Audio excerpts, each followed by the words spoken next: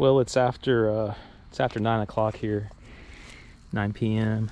and I got this wild idea to trim up this azalea here at the corner of my back porch.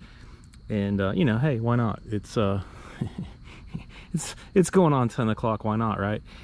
Anyway, I'm trimming away the dead parts from this freeze, and I noticed we got a pretty good sized Dekay's brown snake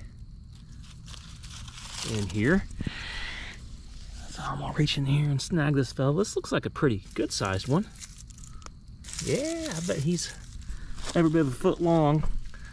There he is. Hey buddy, come here. Oh yeah, that's a good size Dekay's brown right there.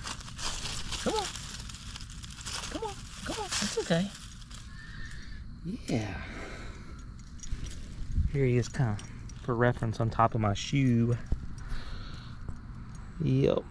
Harmless little brown snake. They primarily eat insects, and yeah, there he is. My dog Archie's interested now.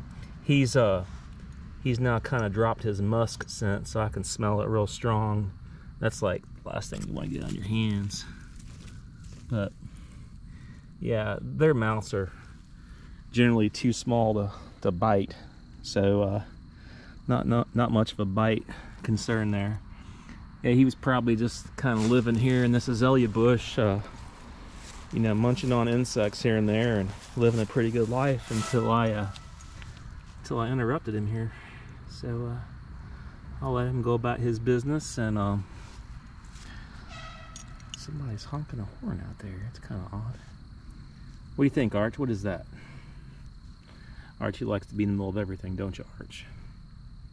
All right, say goodnight, Arch.